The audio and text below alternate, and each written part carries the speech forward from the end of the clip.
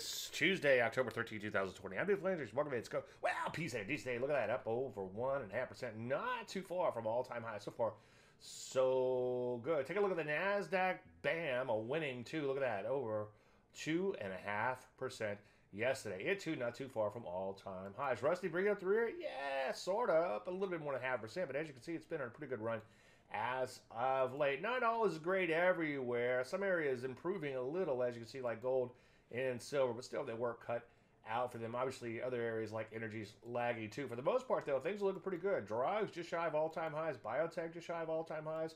Health services, bam, winning at all-time highs. What I like about these areas is they have been rolling over, looking like a massive sector rotation, but then bam, they came back with vengeance. And tech in general, as you would expect, with NASDAQ making out new highs, not doing bad. There's software, and there's the semis. Bam, winning, banging on all-time highs. So what do? Well, obviously things are improving, but market's a little overbought in here. So let's wait for a little bit of a pullback in individual issues and ideally the overall market itself. See the little weakness pre-market, so could see the beginnings of that. Any questions? Dave at DaveLandry.com. I'm Dave Landry, and you start the market in a minute.